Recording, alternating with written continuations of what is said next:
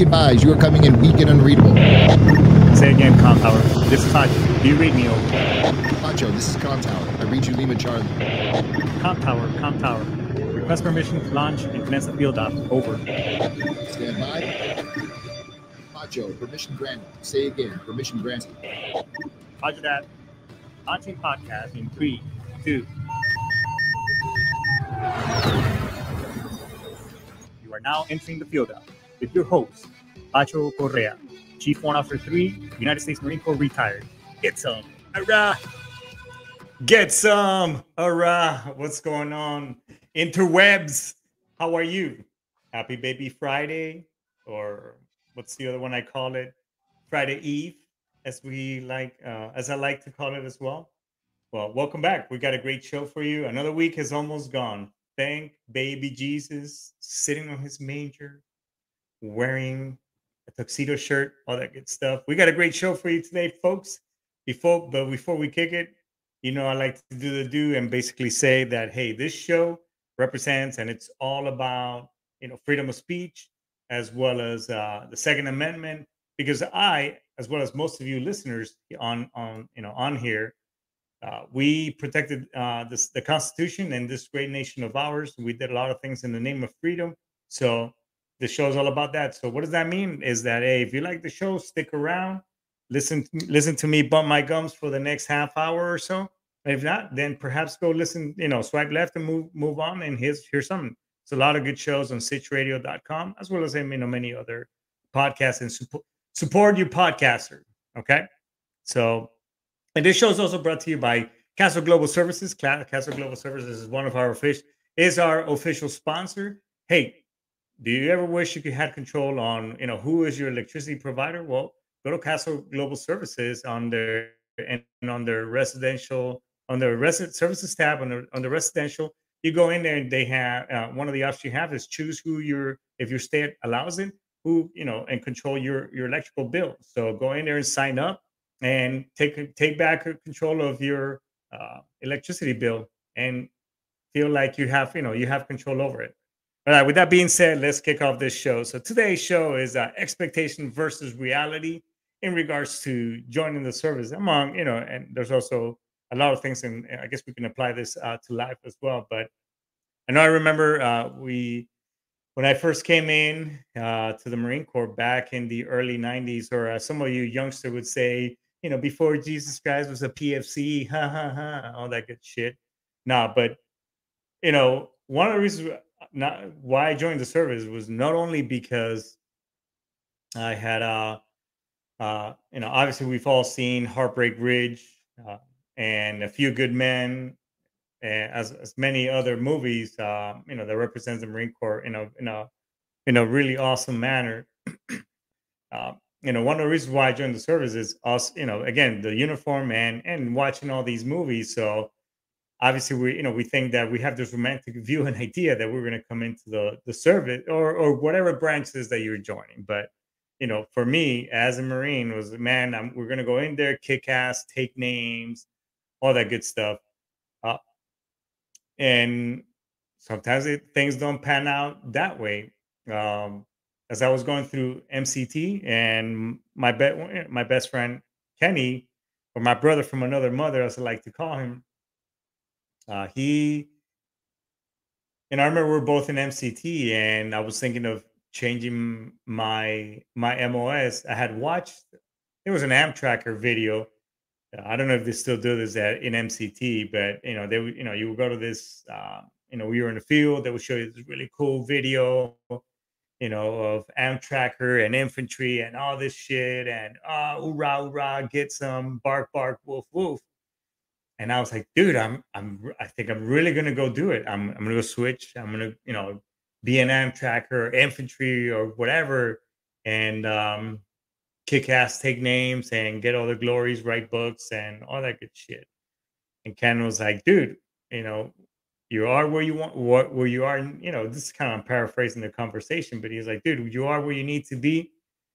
I think you got a good career field, just like I chose to be in admin. And I think we made good career choices. Let's just stick with this and see how it plays out, and so on and so forth. And which it did. 100% love it. Love being Motor T grease monkey. I know he loved his time in the Marine Corps and the jobs and the places that he went. So with that being said, I think we have this romantic view of what is it like to be in the service versus the reality of things. And as we were going through boot camp, I mean, and all these follow-on schools, yeah, obviously you have a in boot camp, obviously your handlers are your drill instructors. Those folks, the God bless what they do, because at some point in time, yes, initially they're training you all this and that, but once you get into a pattern and you move from phase one to phase two in the boot camp, I mean, they're more, they take you from point A to point B, then they sit in the back, getting ready, doing other things to prepare you for the next evolution of, part of your training evolution and such. Um, but you're being told what to do, when to do it, how to do it, and all that good stuff, right? Then from there you kind of move on to MCT, where you still have platoon commanders and OIC, platoon OIC, and these folks are still telling you what to do, how to do it, when to do it, and all that stuff. And it's very regimented. Whereas I know it was for me when I hit the fleet. Yeah, to some degree, I had folks telling me, how to do it, when to do it, and all that good stuff. But the majority of the things were on me. I mean, I had a life in after my weekends weren't as regimented as I was in these formal schools where I had an individual, where I had duty, and I mean, and all these things where my time was very valuable and still regimented. Stuff. I mean, I had a normal life, except for what we, uh, for you non-military types, we had duty where you're basically, and during the weekend or even during the week, you're in your uniform, whatever, and you're answering calls, logging in stuff, and in this book and stuff. So we call that duty or fire watch for those of you. So aside from having all duty, I mean, I had a normal life. I had my weekends off and my time to myself, whatever. It's like, I'm not saying, and a lot of you may shoot me for what I'm about to say, but it was like a regular job, but not really in that sense. I'm just trying to make it relatable as much as I can.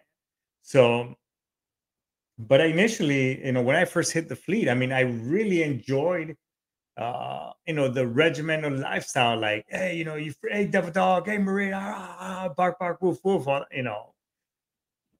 in that aspect. When I hit the fleet, it was just, oh, what happened to all that? And my platoon mates, and we're doing all these things, and where's the drill instructor, where's the the handler from Marine combat training, and all those things. So you kind of get in this mentality, and then you hit the fleet, and now it's kind of like on you. And then, yeah, you have these things like Firewatch or working parties. And for those of you who are non-service member types, a working party, it's not a party whatsoever. And you're not, I mean, you are working and busting your ass, but there's nothing party like. I don't even know why the fuck they call it that, to be quite honest. But you're doing these volunteer, non-volunteer related type of jobs, like picking up trash, with again, I guess it's a party because misery loves company. But or you're raking leaves and doing all these mundane different type of jobs, and it's like, dude, where's the combat, where's all the glory, where are all these things that were ingrained or being into our heads, eh, while we went through all these schools, that where's all that stuff? But the reality of things is that you're there, you show up, and then you do your training or you work. If you're a motor transport like I was, I mean, you're maintaining the vehicle readiness, so that way that unit is able to deploy with its vehicles and their vehicles. So the vehicles need to be in a high state of readiness. Readiness meaning ready to go and deploy, or to an austere environment, wherever U.S. Calls us, or breaks glass in case of emergency, or for the admin folks, hey, high state of readiness for the service members, that their wills and power of attorneys and all those things that require, before you go anywhere, that you have to do prior to deploying, that obviously they're also in a high, that admin unit is in a high state of readiness, and that service members are deployable and ready to go, that all these things in the back end are taken care of, so they can just go on at a moment's notice, is the bottom line. Same thing with all the other jobs that you do in the service. So you do all these things to maintain high readiness and so on and so forth. And obviously, for those of us who are, infantry is not our daily job, so to speak, because every Marine is a basic rifleman, and all Marines here have gone to multiple field exercises, and that's basically where we're really training for whatever it is that we're going to do, whether it's a communication exercise. We're honing our skills and perfecting how to provide communications to a unit, whether it's field exercise on how to provide logistical packages and conduct evacuations of folks, whatever the case may be. I mean, we've all done those. But aside from the folks who are in infantry, who basically they clean weapons all day, maintain, again, everything has a purpose, and it's all about maintaining high readiness, state of readiness to go anywhere. There is a romantic side of you that thinks that, hey man, I'm joining the service and it's all about like I see in the movies, bang bang, butter jam, deploy grenades. Oh, I'm gonna jump on a fucking grenade and save it. It's not like that. There are aspects of it that are real, and yes, when shit hits the fan and you are in combat, or in an austere environment with hazards and risk and danger and all those things, yes, all those things come into play, or sometimes not. I mean, I remember multiple deployments that a lot of the times it wasn't like that. I mean, yes, that danger existed, the risk and threat was there, but sometimes you're out there. I mean, I hate to put it, sometimes like Forrest Gump, we're out there looking for this guy named Charlie and we never found him. I mean, that's my shitty voice, my shitty Tom Hanks Forrest Gump voice. But in for all intents and purposes, I mean, we were at, some of us drove around a lot of times, and we didn't encounter anything. I mean, yeah, some of us might have hit some IEDs, some explosions, or hell, I mean, I remember driving, in my, sometimes, and somebody shooting at us. You see some pops and you hear a contact. Who the fuck were we shooting at? I mean, to be quite honest. So you're out there looking for these things. So yeah, there is that reality aspect of it, but also there's also the aspect that you may need, you may deploy and you have all the widgets in the mix, in the equation. Hey, there's threat, there's this, there's that. But hey, you might have just gone that entire deployment and you've gone outside the wire, done your logistical patch, whatever it is, and nothing really happened. Most of the time, to be quite honest, we're fighting ourselves and we're fighting complacency. So, what do I mean? What do I mean by that is that just like in Roman times, after the Roman, one of the things that centurions and senior high-ranking officers during Roman times, what they would do is after they went into a city, invaded or fought with the enemy and won, they would put the soldiers to work and to rebuild that city where they just got done, pillaging and doing their stuff. Why? One, it prevented, additional obviously, and things are going to happen in additional collateral damage, whether it was soldiers getting bored, beating up the local, population, taking advantage of the women, whatever the case may be, just to prevent any additional incidents.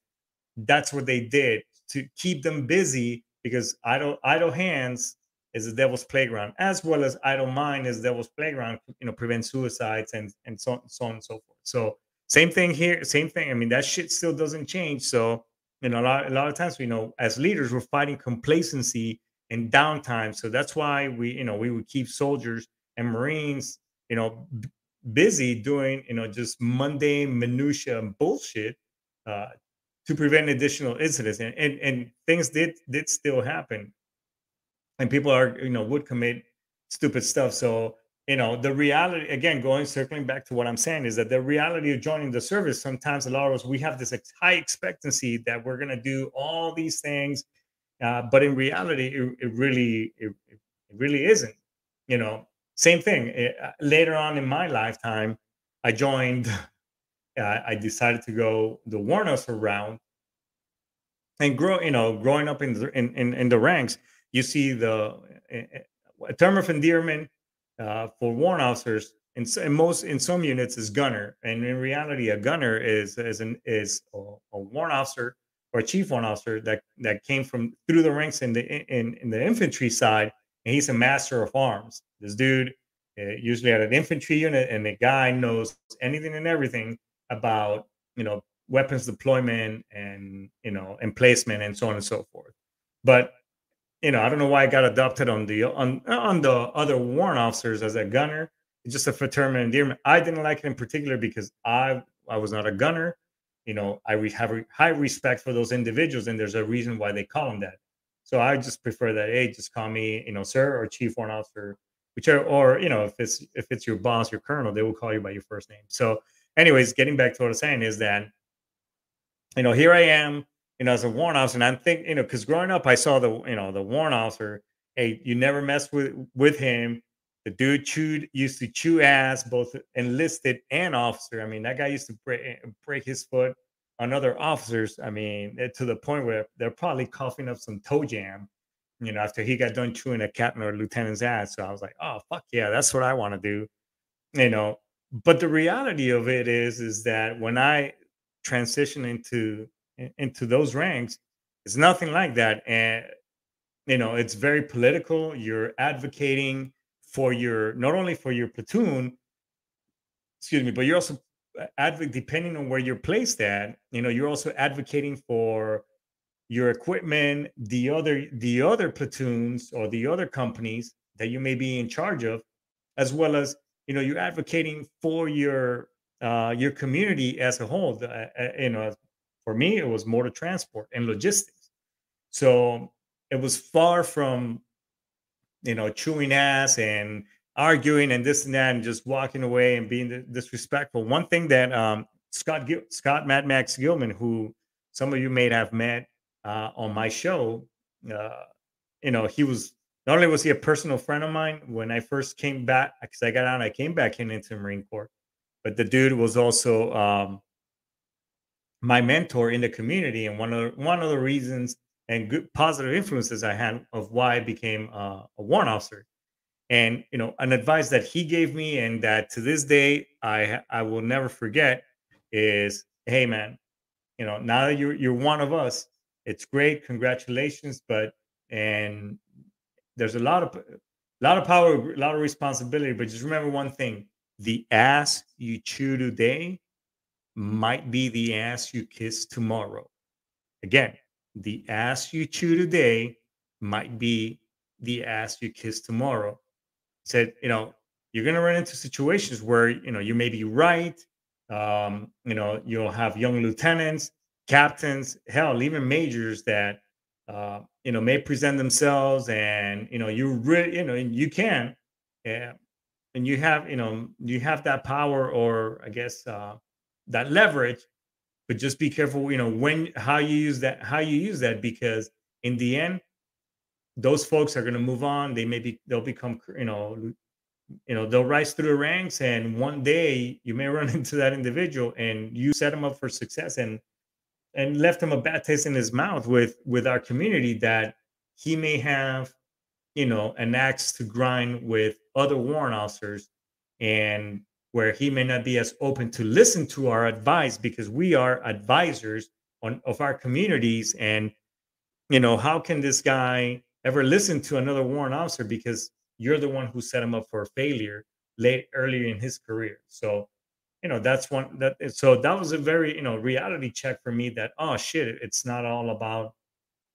hey, hey, come here there, young devil dog, or young lieutenant, and blah blah blah, and bark bark woof woof. It was far from that. So and hell, here's another reality check. I thought that was going to go to, when I went to the basic school where all officers go in Quantico, that, hey, I'm just going to go over there, do my thing, go to my job school, and then come back to the fleet, and yay, high fives to me, I'm back in the fleet. No, it wasn't like that. I mean, hell, I was actually doing fire watch as a warrant officer with other warrant officers. We were doing fire watch like PFCs, wearing vests, walking around the barracks. Hey, it's past 10 o'clock. Shut up. Close the doors. Blah blah. I mean, like I was a PFC, a PFC in the Marine Corps, and I was like, what the fuck, man? I was in the streets as a recruiter, driving around, my govy with a pack of cards, talking to people, shaking hands, kissing babies. Hey, you want to be a Marine? No. All right, next. And now I'm back. It was just a reality check, and you know, put me, put me down a couple of notches. Um, so it's like, man, why the hell am I even doing this? What, where's all the glory? Where's all the good shit?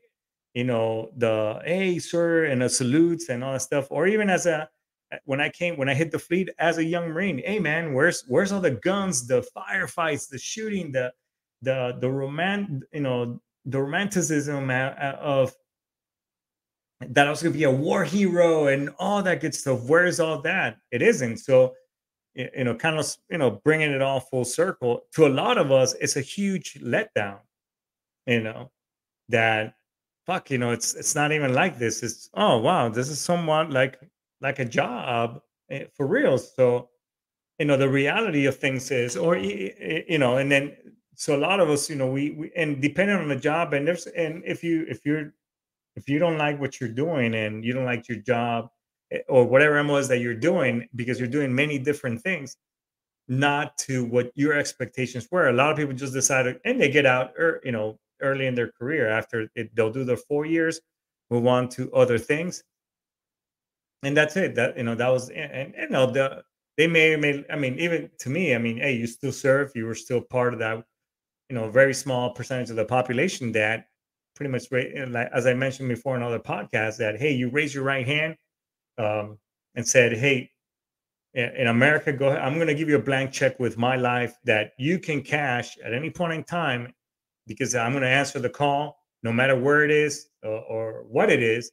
And even if that means giving my life in order to guarantee your freedom and your safety. So, a lot of us think that it's going to be like that, and sometimes it isn't. So, we get out. So some people get out. Hell, a lot of us who have been to combat, and we transition out, because at some point in time our career is going to end, whether we get out or whether we retire. And a lot of us have a hard time transitioning back, because we no longer, out in the private sector, we don't have that we don't have that camaraderie, the, brothers or sisters right next to us, looking over to that one person in the field exercise, and you're both miserable. And, or somebody say, hey fucker. By the way, fucker it's a real term. You could look it up in any dictionary. It's a term of endearment, for us service members. Hey fucker, come on over here, man, have a beer, whatever. That no longer make the case may be. And because of, obviously PTSD and other things, a lot of us end up committing suicide, because we have we associate. I know I did. um, I associated myself, with my weapon. So, uh, you know when I had a break in my breakdown, and I was, I almost committed suicide. Or I was, I had ideations and I had a plan and all those things. But when I came again, Scott Gilman stepped in. He intervened and got me the help I needed. One of the things was, hey, they took my weapons card, because obviously they didn't want me to go check out my 9 mil out of the armory and try to suck start that bitch somewhere in Camp Pendleton. Obviously, that they're trying to prevent you from doing something stupid like that. But I was like, fuck, if I don't have my weapons card and I can't draw my weapon, then what am I? I'm not a Marine, because every Marine is a basic rifleman. That's how it's kind of like, in the movie 300, when Leonidas is standing right in front of Xerxes, and the guy narrating says, his shield was heavy. He grabs his lance and he chucks it, and he misses because he was unbalanced because of his shield. But that's how a lot of us associate ourselves as, hey, we're this warrior, and now we're just Joe working at this company. And that's a hard pill to fucking swallow, people. That's a huge reality check for us, and that a lot of us can't process it. And obviously, either we end up making stupid this I don't want to say stupid, but we end up making not very healthy life choices. We start chasing that high of being deployed. We get into risky relationships. We start having affairs, multiple, with multiple people, unprotected, doing drugs, um, buying fast, getting into motorcycles and going super fast, or even vehicles. And that we start making these choices that because we don't know how to vocalize that. Fuck, what am I doing? Those are the reality of things on the real side, on the real world. So we have these expectations that we have to learn how to. Hey, you know what? This is not what I expected in this sense. However, I do have, other venues where I can let out, or I could talk to people. And that's where you should be talking to your leadership and leaning on them. Hey, staff aren't.